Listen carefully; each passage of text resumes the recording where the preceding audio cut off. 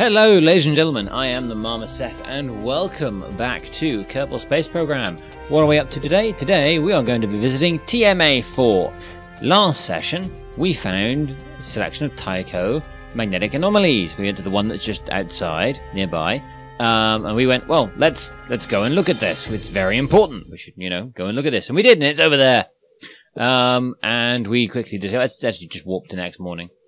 Won't take very long. Expanding out syllable, and yeah, there we go.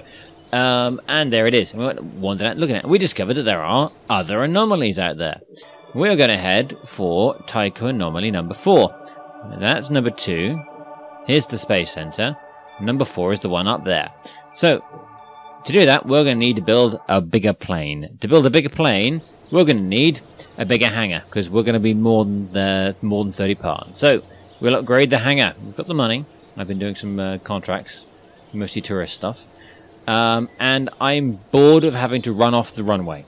So, we're also going to upgrade that, which will mean our weight limit goes up as well. Nice. So now we actually have a flat bit of ground. So, let's start by building a bigger plane. Let's just quickly check. Dragonfly. Most of these are called Explorer. Yes, alright, so it'll be a new Explorer. So we will start with a Mark 1 cockpit. And then the immediate next thing I'm going to do is put a crew cabin on the back of it. Lights on, lights off. Lights on, lights off. Because I want to actually make this a bit more of a mission. It's going to be a longer haul, and so we should take some more people with us. No idea how quietly they are arranged in here. Alright, so they are going to be vaguely arranged so they're sat the right way up. That's fine. Next, we want some fuel tanks. Ooh. 1, 2, because we're going to be flying for quite some time. Show me aerodynamic parts. Yeah, which of these is a tail butt? No, let's go for the one that's got ground clearance. Wow. That's quite a lot of tail butt. We might not necessarily need that. What we will do next need, however... Oh, engine nacelle. Some reserve cell, practical option. Engine nacelle, self-contained solution for powering air-breathing engines. It contains some reserve fuel, making it a very practical option. C7 engineers ensure that these units are quite safe and that the dents and burn marks will give yours a unique look. Optimized for subsonic flight. Includes very powerful static suction. Oh right, so this is an intake rig.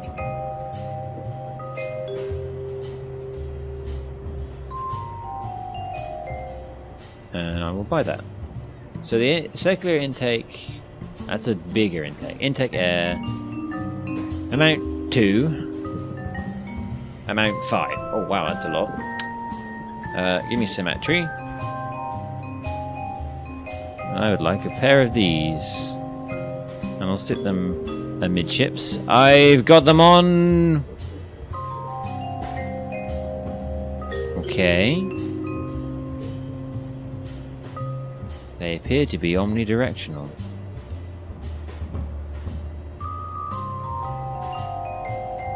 Alright then. They don't appear to have a front or a back. They look the same. That's unanticipated. Unexpected? Unexpected. And I want the bigger turbofan, which I'm going to stick on the back. Alright, so we have 39 minutes of fuel. That's not too bad. Next, an important thing we need. Wings.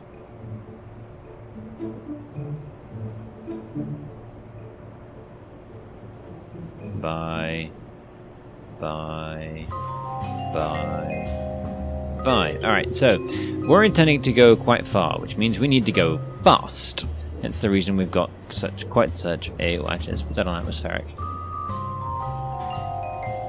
So if we're up at around 5k or so, yeah, not too bad. We're up at Mach 1. And we're cruising around here. Alright, our thrust to weight ratio is not awful, but we still have an hour's worth of fuel. Alright. So,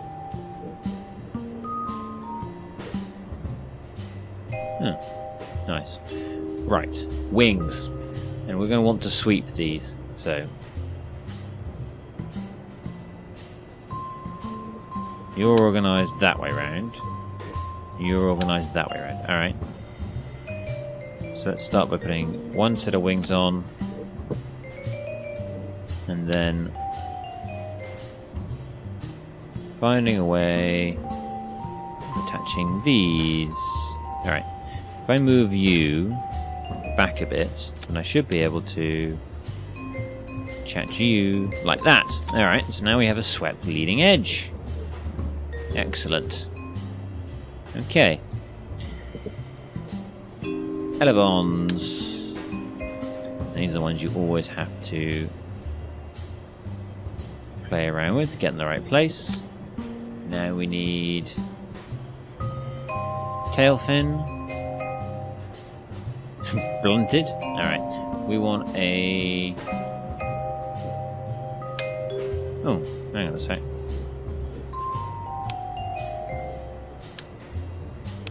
How big are you? You're tiny! No. Alright, let's put you on as far back as we were happy with, and then tuck you on the front. Like that. Let's switch these back to ground level. Contracts window, go away. There we go. Alright, so I want the winglet, which is a moving surface.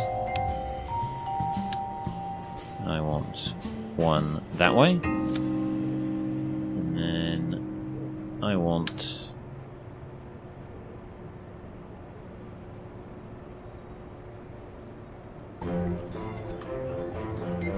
another couple more. But I'm going to go to rotate mode. And I'm going to flatten you off. Do I want that much anhedral? No, I want them flat. I'm also going to rotate them so that they are... Oh, let's turn the snapping off. So they are nice and flat that way as well. Nice. Alright. So we'll start loading up a few other goodies. Do we want anything else on here? Well, yeah, you say that. And I wouldn't mind carrying Science Junior, just in case we end up somewhere we're not expecting. So we're also going to carry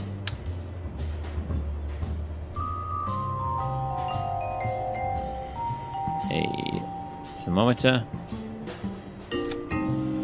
pressure sensor. That's gone the wrong way again, wrong way again.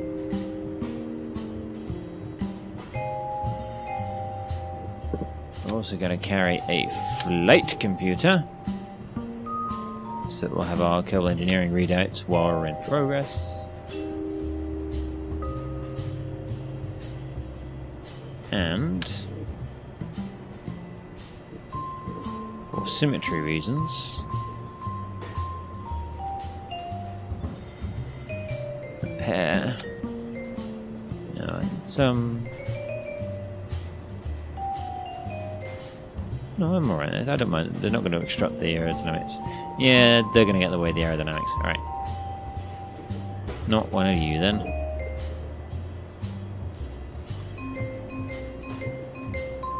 Just a few basic bits. I quite like the look of this bird. This is a nice looking plane, actually. Plenty of fuel.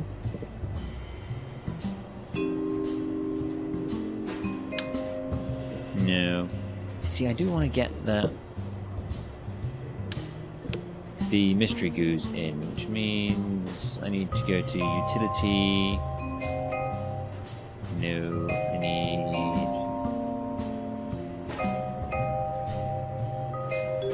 service bay. That's the wrong thing. Open up. Science. And we'll see about what we do about sticking a pair of you in there. Alright. Now we need to add, let's go down the list. Got that. Got all of those. Don't need those. Let's just double check that these are connected. Yeah, so by reducing this, you can see that our amount of burn time decreases. So they are connected to the engines. Don't need a reaction wheel because we've got control surfaces. Don't need struts. Don't need decoupling. Happy with aerodynamics. Ground. Ooh, small landing gear. High performance retractable landing gear. Comes with shock absorbers, steering and built-in spotlights. Salvage and scrap machinery. Retractable landing gear suits me. So we will put a pair.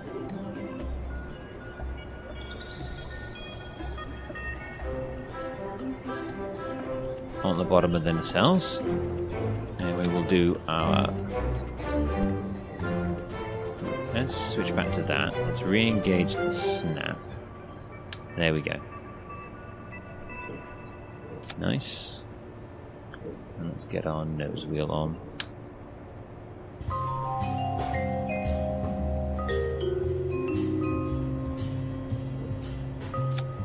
Shiny. Alright, now for the bit that might take a bit of tinkering. Now for the bit where we find out center of mass, center of aerodynamics. It's quite a bit behind. We do have a fair bit of fuel, but I'm not immediately concerned. I mean, if we were to grab that and move it forward. Now, see, I don't mind obscuring that unit. I don't have a problem with that. The question is, do we need quite such a substantial tail section? It looks nice, but is it Alt, Control, Shift? No. Yeah, that makes a copy. Alright. Let's grab you and put it over there. And you are going to burn off in the engine thrust. Alright, it's confirmed. I need some kind of tail section. Just I wouldn't mind a smaller one than the one we've already got, because it's enormous. It's far too big. But alright, come on.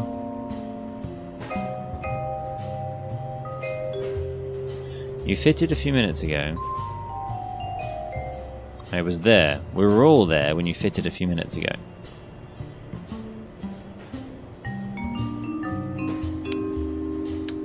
There we go. Alright. Let's take this out for a test flight. And this is the Explorer LR. LR standing for long range.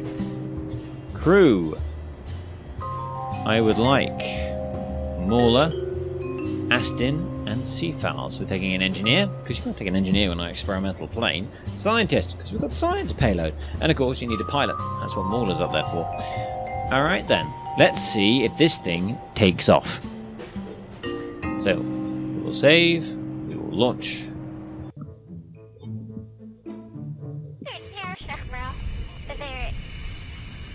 Alright, so immediately she's a bit back heavy. So let's see if we get very far. I've got rear and forward lights, that's nice. So that's the KSP. Our objective is here.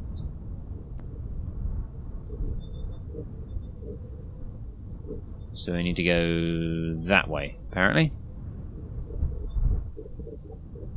Yes, we do. We need to go north. Alright, so... Ooh. Yeah. Revert flight to the spaceplane hangar. Have you noticed what we forgot? It's a very important thing. Bear in mind that I can't land. And landing planes is hard. This thing needs parachutes. How heavy are you?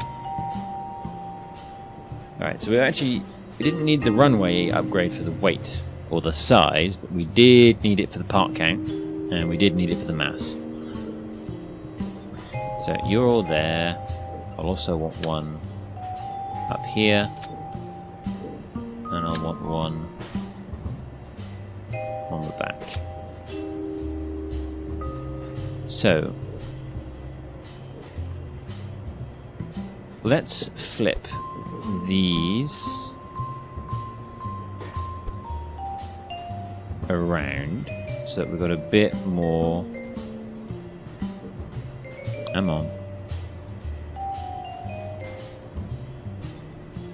Just a bit more wheels at the rear, and we'll check where our centre of mass is. Centre of mass is now between the wheels. That should mean we shouldn't flip over. Centre of mass, centre of flight. We'll find out if this works. This is the Explorer LR, now with parachutes. Now with staged parachutes. Crew. Yeah. Alright, launch.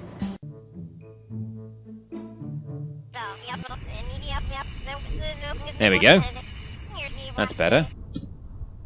Let's see what this new tarmacy thing on the runway feels. And Mauler can give us some feedback. What this plane feels like. We're up in the air and heading vaguely north. Turn SAS on. Okay. I am pleased to report this aircraft is stable. So let's climb and throttle up.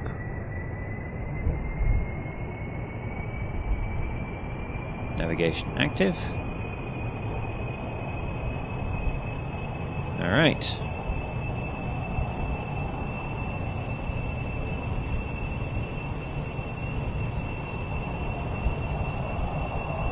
We'll just use the rudder to bring ourselves slowly but surely heading north. So, don't need thermal. And I will take vessel. RDV? No, doesn't have this one. So our objective is to get pretty much as, well, is to get supersonic. Try not to go... Rockets, when you're going really high and fast, you can pull away from this, absolutely fine. Our plane, if you diverge with the nose from your actual direction of flight, you'll just flip out the sky and die. So what I'm interested to know is, pin that please, pin that please. So that's our engine performance. Is if we go higher, we get less drag because there's less atmosphere, which means we can go faster. However, the higher we go, there's less atmosphere to fuel the engines.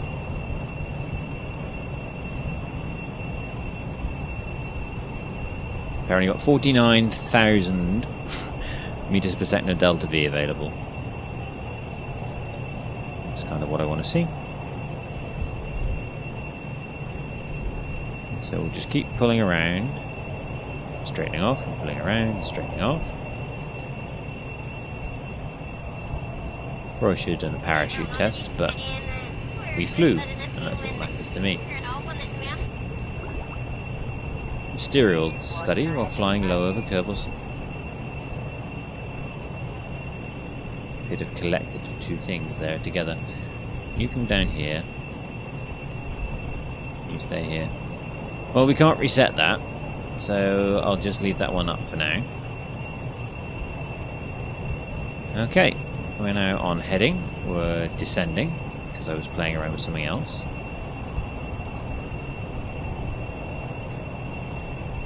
Alright. Pull up if you wouldn't mind. See if we can get some more altitude. No, I do not want to do an EVA report from here. Not when I'm doing a reasonable amount of Mach. Mach number, yeah, 0.8 Mach. No. Not in the slightest. Okay. Alright then. In that case, I'm gonna speed time up. And I'll see you when we're an awful lot closer. So it turns out that if you raise the landing gear, things are an awful lot easier to fly. Where actually is this? Is it in the mountain range? It's in the mountain range. Alright. Well, I've also discovered that if we go above 6,000, pulled up a fair bit, that if we go above 6,000 meters, sorry, if we go above 8,000 meters, we don't actually have the wing area to go that high. There's simply not enough atmosphere. So, yeah, I'm reasonably happy that we have the fuel we need. But yes, those are some high mountains, so we are going to need to climb. We don't necessarily have the wing surface to get up there, but we do have the thrust of weight. We do have the engines to get us up there, so let's add some altitude. We're a minute away now, so it's in that dip over there. So let's make sure we're going to climb over the top of that. And then we'll end up and see if we can get ourselves down into here. I'm not going to do the EVA report. That would just be mental. I think these are... We'll see if when we go from this surface to this biome, this changes. If it does, then I'll probably take a materials study. Let's bring ourselves slightly to the left, to the right. Here we are over mountain, so I will take that materials study. And I will keep it.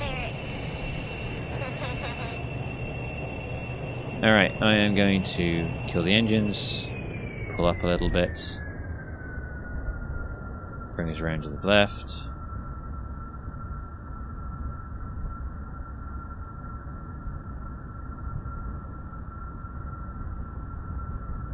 And then I am going to pop the parachutes.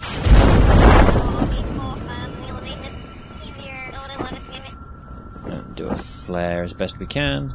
Don't have a lot of control authority on this thing. Dump our horizontal speed. Yes, I know we're going away from it. But I really don't want to be landing somewhere that's a little too offensive. What's our altitude above terrain? 3,000? Alright, let's take the advantage of the fact that our parachutes went open for a bit to pull up and do quite the unpleasant maneuver. You can tell this is Mauler flying. Dondon would never have done something so mental. And our parachute should engage when we're 1,000 over the surface. Just need to get close enough. Let's deploy the gear. And we'll turn the lights on. Come on. Very nose down at the moment. We are pretty much on top of the anomaly. 1,200. And there we go. Altitude above terrain went less than 1,000. And now we are gently coming down to the surface. And here's the bit where Mauler keep bored shows just how baller she is. Because yes, she did just get out, take an EVA report while floating down. Alright, so apparently, given our current rate of descent, it's anticipating that it will take us 2 days to get down to the surface. Really? I don't think so. I mean, our impact time is telling us it's 10 seconds. I suppose it's trying to also with the fact that we've got a horizontal distance is not closing.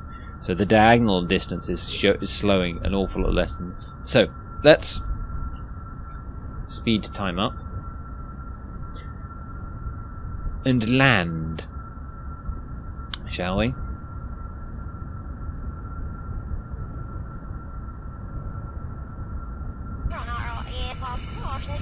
The great thing about packing an engineer is technically we can repack these parachutes.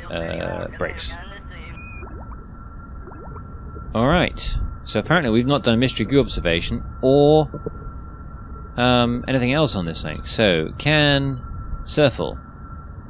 You can't Eject. Alright. Well, we'll start with... I've just realised I don't have a ladder on this thing. Well...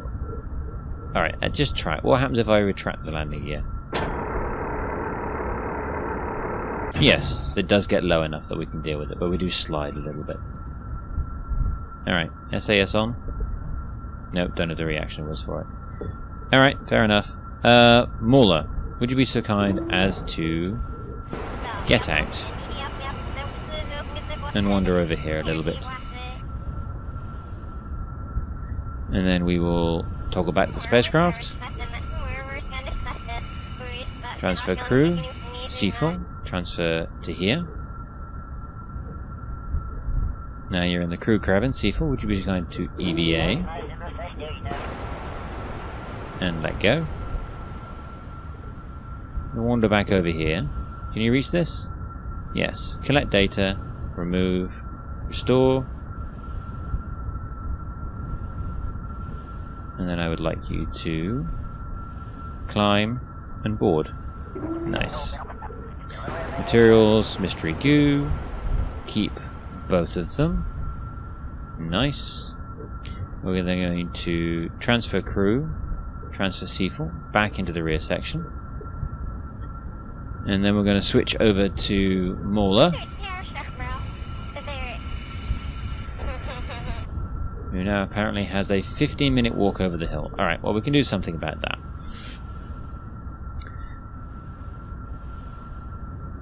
We can definitely do something about that. Get back on the plane, because with the landing gear down. Board. Alright, landing gear if you wouldn't mind. Doink. Alright. Brakes off. A very small amount of thrust.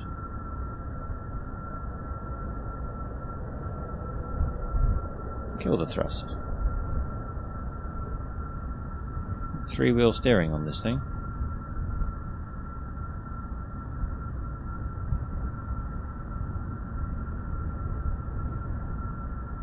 Alright. Brakes, please. Ooh, and there's a power slide. Alright, so we don't have enough friction on our brakes to stop us from sliding down, but we are going slow enough that nothing's going to break.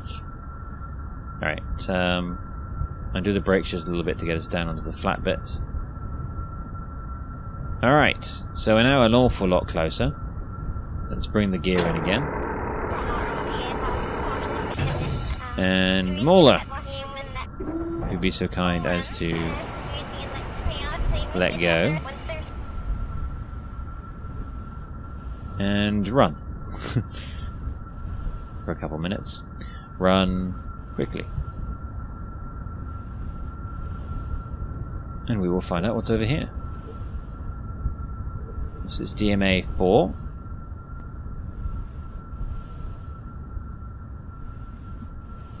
Sorry, just playing with the time warp because the time was bouncing around in an odd way.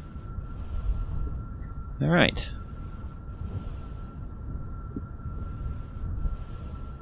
You don't really need the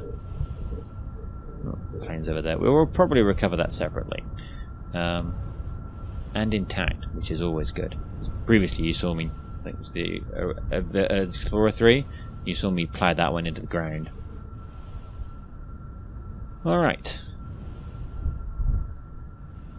Location, DMA-4. Oh, should be there. Speed time up a little bit. Okay, what's this? Discovered a strange monolith. Ooh. With the logo. Squad. Mauler, looks like a great place to hide a super secret base. It does, doesn't it, Mauler? 90 grand, 36 signs, 18 reputation. Nice. So, we'll send a helicopter. It'll take a while, because apparently Kerbals don't live on the surface, so I don't quite know how we went and got her. But yes, done. No new ribbons, that's fine. But what we'll do is go to the tracking station. So it did occur to me that I could, notionally, attempt to take off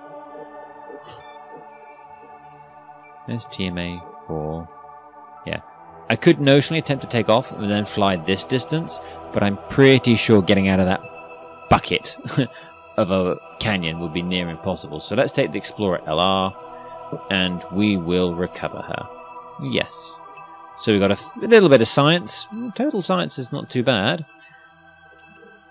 Got all of the parts back, and you did get an EXP. However, you did get a medal for landing at high altitude. Alright then, fair enough. I've been the Marmoset, ladies and gentlemen. Next time we're going to go to one of the other ones. Well, you're going to see a highlights reel of me going to the other ones, because we've got several missions.